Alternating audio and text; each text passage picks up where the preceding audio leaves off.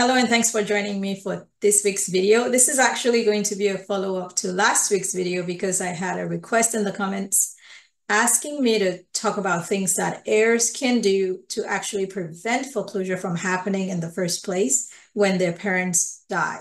So I'm going to go ahead and try my best to put this in a short video that can explain it more clearly. So the first thing to know is that whenever somebody dies in the state of Texas, whether they have a will or not, the heirs, they step into that person's shoes. They inherit at the time of death. So they're actually the new owners for all intents and purposes. However, the loan is still with the deceased. So the loan is now essentially the obligation of the estate because the person has passed away. For that reason, the estate still owes on the mortgage if there's a mortgage tied to that property. And most of the time, you do have mortgages still on people's properties when they die. So what rights do the heirs have, or what obligations do they have since they're not the ones that signed for the loan?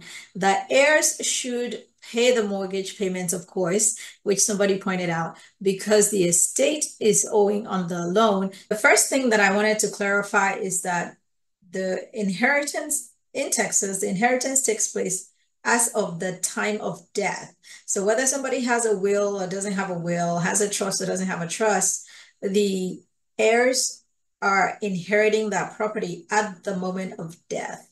That's the legal standpoint, from the legal standpoint.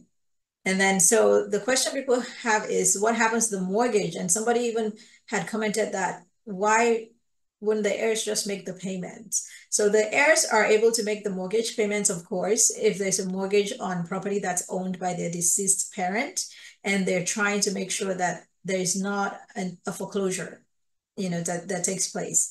They have that option. However, from the legal standpoint and the legal perspective, that loan, the mortgage is actually the obligation of the estate, not necessarily the obligation of the heirs. But because they're going to want to maybe retain the property, keep the property, then it's wise to make the mortgage payment. So they don't have to make the mortgage payments, but they risk losing the collateral if they fail to make the mortgage payments or make some arrangement to satisfy that mortgage. So that brings me to today's video. What can the heirs actually do to prevent foreclosure in the first place so that we're not going back trying to do a reversal? I'll talk about what they can do, and I'll also quickly mention how that factors in when the foreclosure has already taken place.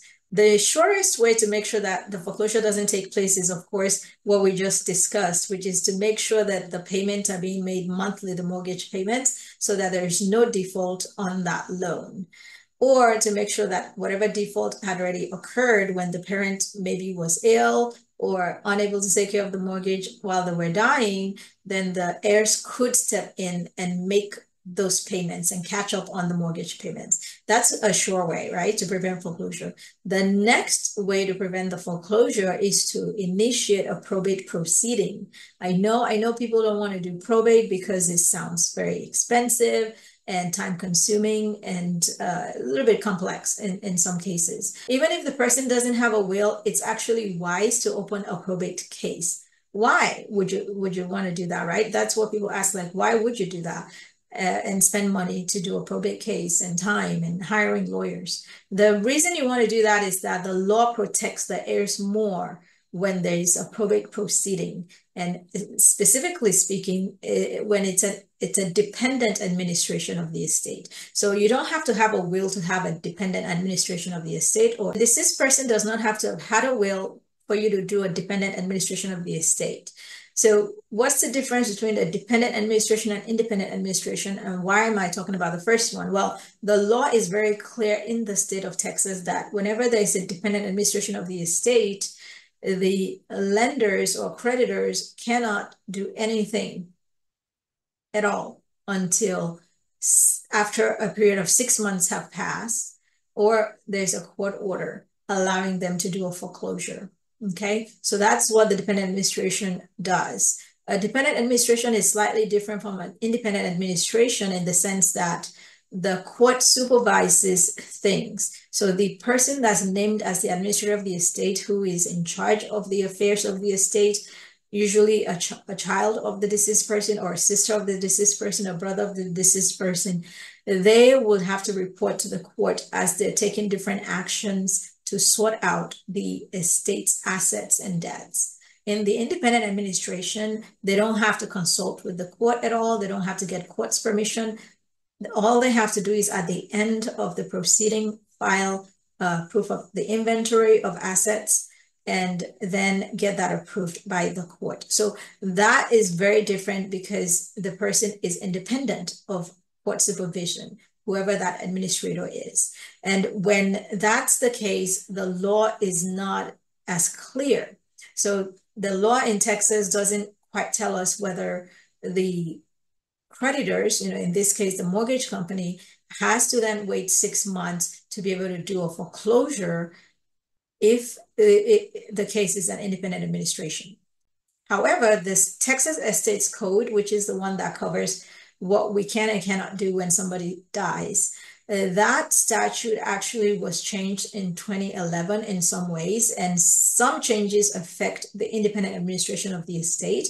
There are some changes in there from 2011 that say that the mortgage lenders have to take certain steps before they can do a foreclosure as well. So one of the steps is also that they will have to choose or elect their claim to be called a preferred debt and lien as opposed to a matured secured lien. There's a little difference there, and I'll explain in a minute. And then the other thing that the changes would require is that that particular mortgage company will then have to wait 6 months anyway and follow certain steps to be able to do a foreclosure. So I think both could work from the way that I'm looking at the statute, although the case law has not been very clear when it comes to the independent administration. So whenever in doubt, just make sure to talk to an estates lawyer or real estate lawyer, because they can look at the case law and pull everything up. However, for the dependent administration, it's very clear that it's always been that way. There's a long-standing case law, which is the case of Pierce versus Stokes from 1956. And that case clearly says that the mortgage lenders cannot do anything with the collateral, which is the real estate, until 6 months have passed from the time that the letters of administration, remember, dependent administration, the letters of administration have been issued. So that one is covered. Whether independent administration is covered, it will depend on how the court interprets it, but I think that both could work, because either way, you'll notify the mortgage lender and all the other creditors that you have a probate case pending. And most of them are wise enough that they don't want to be liable for any mistakes or any issues. So they usually would still wait the 6 months. So that's what I think is a sure way for you to be able to buy time to prevent foreclosure. And it's 6 months from the date that the letters of administration have been issued. So let's say you file the lawsuit, which is called the application for administration of the estate, and you will call it exactly what you would want, whether it's dependent or independent, you'll call it that. And when you file that case, the letters of administration are not issued within a week. You could maybe have the letters issued after 30 days or 60 days. So if you think about it, when you add 6 months to the 30 days, you really have 7 months. Let's say it took 2 months to get to the point of the letters of administration being issued and granted, then you have 8 months in that case. So I think that's the surest way for the heirs to prevent foreclosure. Now, if money is an issue, then the heirs would have to either work something out with a lawyer that's handling the estate, or, start pulling the money together from all the different heirs to be able to get the case started, because once you get the case started, then it helps you to buy time, as I said. So what are the other things that heirs can do if they don't choose this option? Well, the other things that they can do would be to have a designated family member to approach the mortgage lender to try to do an assumption of the loan. I touched on that in the last video, and that is up to the discretion of the lender most times, unless the loan is outright outrightly assumable on the face of it. If you see the deed of trust and it says that it's an assumable loan, then you will have a right to assume it. And the paperwork will be done. They do a little application process. It's not as tedious as a regular application process for a loan. And then all the heirs can then assume the loan together. And hopefully that works out. If there's no assumption option, or if the assumption is denied because the loan was not an assumable loan to begin with, then the heirs can also ask to try to do a refinance, because you could get a loan to pay off the loan, right? Depending on how much is owed, how much is left on the loan. Some credit unions might be able to step in to do a refinance. I mentioned credit unions because their rates are usually better compared to the big banks. So you could try to do a refinance in that way. And that will be in the name of all of the heirs that are inheriting together. The other thing that the heirs could do is to try to sell and ask for time to sell, because selling assures you that you'll be able to pay off the mortgage and then be able to split the proceeds, whatever is left. All of these things that I'm talking about will really depend on whether the deceased person had a will, because if they had a will that bequeathed or gifted this particular property to only one child, then the other children could not actually do all these other things because they're not entitled to the collateral to begin with. They're not entitled to that asset. So the one child that might be truly inheriting this property is the one that will step in to try all these different things. The best way, again, is always to go through probate in this case, because the will should be submitted to probate within 4 years of the parent's death, because that's the amount of time that the law gives us in Texas to bring a will to court, with very few exceptions. So that should all be done within 4 years of the parent's death. And then that person will get a deed of distribution, which would put it in that person's name. The child that was gifted the property will get. And once the child that was gifted the property gets it, then that child can try to do the assumption, the refinance, everything. The reason I'm mentioning this is that the lenders are very difficult to work with unless you have some sort of legal standing that is a little bit more clear than just being a child of that person or a spouse of that person. They want to know, are you truly the person that inherited the property? Because sometimes just being a child is not enough, or being a spouse, because that person might have gifted it in their will to a third party or somebody else. So the lenders like those things to be properly done. And in the case where the person did not have a will, I would always suggest to have an affidavit of heirship done first, because when you have that in place, that shows that A, they did not have a will, or at least no will was found, and that B, here are all of the children, the surviving spouse, or whether they didn't have a surviving spouse, and whether they adopted children or didn't adopt children. So all of that will be laid out in the affidavit of heirship, and you should already have that recorded with the county. Then you'll submit this as proof of who would have inherited the property. That's something that's very important to the mortgage lenders. Otherwise, they don't really want to talk to people and they waste your time. So I always say, get that done if there's no will. And if there is a will, certainly go through probate, because that just makes everything quicker, easier, and fairer. And it also allows the lender to be able to deal with the right party, like the executor or administrator of that estate. And they feel like they're getting the right information and dealing with the right people. So those are the things that the heirs can do. If the other thing that the heirs could do if there's a minor child involved is that they could start a process in the court, which is a request to sell property of a minor if they're going to sell the property, because they do have to do that anyway. Most title companies will not close.